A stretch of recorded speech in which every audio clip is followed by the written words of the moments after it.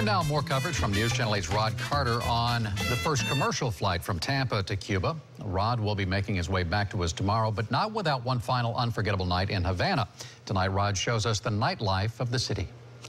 And good evening from Havana, Cuba. Since we first got here yesterday morning on the first direct commercial flight from Tampa to Cuba on Southwest, we've showed you all the sights and the sounds during the day. Tonight, we wanted to show you just how beautiful and alive this city can be at night. Not just the beautiful lights that you see behind me, but some of the sounds that you get here in Havana.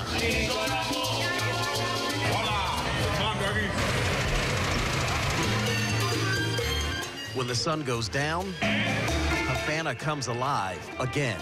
Shops open, and it seems there's music on nearly every corner. You know, people come for that. Yosniel Cabos Valbuena is a tour guide in Havana. He told me the energy and the vibrancy of this part of Havana after dark is unparalleled. I always suggest him to stay in Havana at night because there's a lot more to do. One place he says tourists love and is a must-try is the Floridita. It was Ernest Hemingway's hangout and the original home of the daiquiri. But as festive as it is here now, it wasn't always this way. Just 2 weeks ago, when Fidel Castro died, a mandated 9 days of mourning, the music and the dancing stopped. The city, for the most part, fell silent.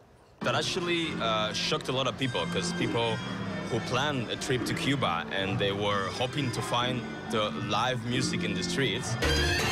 But tonight, the music is back. The joy is back. You got the combination of good weather, a good mojito, and a good music, and then you visited one of the most crowded and visited, street in Havana. And there's a spring and people step again. And that tour guide told me, too, that it's not just the city of Havana. You can actually travel outside of Havana and find some amazing things at night and during the day throughout the entire country of Cuba. In Havana, Rod Carter, News Channel 8, back to you.